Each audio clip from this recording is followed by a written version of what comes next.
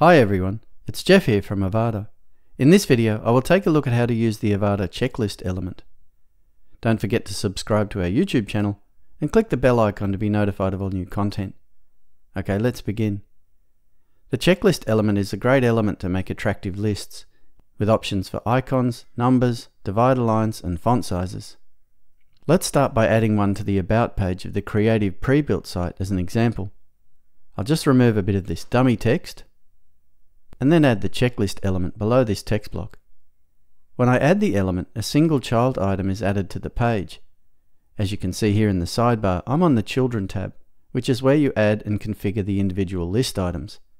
There's also a General tab, which are the settings for the parent element. To add items to a checklist, there are two options. You can click on the Add List Item button, which adds another item, or if you have a long checklist to make, you can use the Bulk Add option. Here you can add the list items in the Bulk Add field, just by pasting in a list, with one item on each line. This is very helpful if you have a lot of items in your list. There are also some predefined choices on the right hand side. Okay, before we add more or edit the children, let's just go to the General tab and take a look. These are parent settings, which will affect all the child items unless individually overridden. The first option is Checklist Type. Here you can choose to have a checklist with icons or a numbered checklist. After this is the Select Icon option. This sets an icon for the checklist items as a whole, but you can override this and set individual icons in the child items if you wish. In this case, I won't select an icon here at all, and instead set the icons on a list item basis. The next option is the icon/number color, and here I'll just go with the default. Below this is the icon/number circle option. The default for this site is no. If you do choose to use an icon circle, a new option appears for you to control the color of that circle. After this is the text color option, and again here I'll leave it at the default. Icon font size is the next option, and this controls both the icon and the font size for the checklist items. The default on this side is 14 pixels, but I'm going to increase that to 18 here. The next option, item padding, controls the padding around the checklist items, but I will just leave that at the default values here. Next is divider lines, and I'm going to change this one to yes, but I'll leave the divider line color on the default color. The divider lines will span the width of the column they are in. Then comes a couple of options called odd and even row background color, and here you can apply a color to both odd and even rows, with or without opacity. As an example, I'll set the odd rows to color 5, and reduce the opacity to around 0.5. And I'll set the even rows to be this color again, but with a lower opacity. Yeah, that looks good. But here I don't think I want background colors on the rows, so I'll clear these. After this we have the margin option, with which you set the margins around the element as a whole. Finally on this tab we have the usual element visibility option, which allows you to choose whether the element is displayed on various screen sizes, and the CSS class and CSS ID fields, which allow you to further customize the element with custom CSS. I won't use any of these in this example, so now I can move over to the Children tab to look at the individual list items.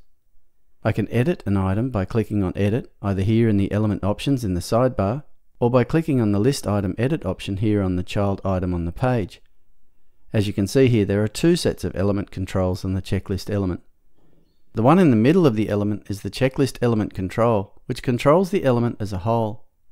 But in the right bottom corner of the list item, we can see another element control, which controls the individual list items. If I just want to change the text on the item, I can also just edit the text directly on the page. I'll just select the text here in the first item and paste in the new text I want. You can also link text in a checklist item like any other text.